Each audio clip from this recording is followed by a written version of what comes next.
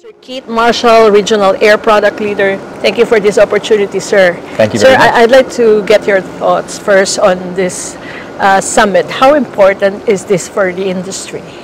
I think it's extremely important that the industry gets together at a senior level, really to discuss the challenges facing the industry and logistics as a whole, and in particular with a focus on air freight, really. And it's extremely important to do so in person, because a lot of the business and the interactions take place on a one-on-one basis outside of the main hall.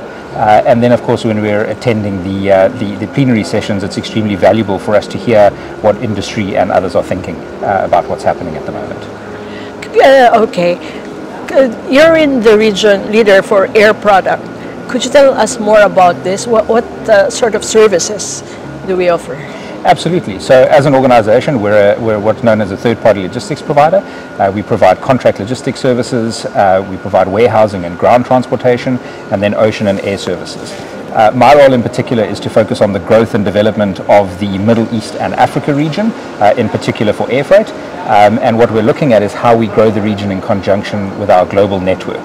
So there's a lot of global trade. Dubai and the GCC region is really known as a central hub region. And so what we're looking at doing is seeing not only how can we facilitate trade into and out of the Middle East, but also through the Middle East to service the rest of the world. I see. And how important is this region to avoid further disruption in the supply chain, you think?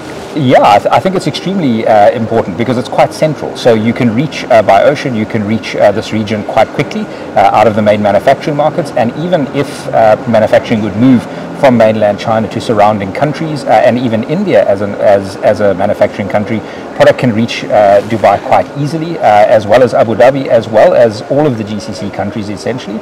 And then from there it can be shipped onwards to another location. So not only for through movement, but also for storage. Product can be stored in this region quite easily, and from here it can reach the rest of the world almost on a direct basis because of the investment that has been made by governments, airlines, and port operators essentially. Given that situation, do you look to further hiring more people, and how do you retain talent for that matter? Oh, absolutely. So as an organization, we've been growing year on year within this region. We're now represented in most of the major countries.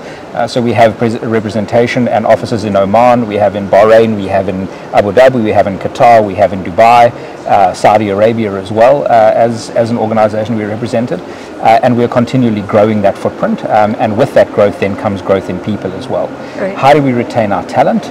Really through training and by challenging our individuals. So we are consistently focusing on developing the capabilities of our staff, and really the people that enjoy working in our organization are constantly looking to grow as well and find better, smarter ways to do things.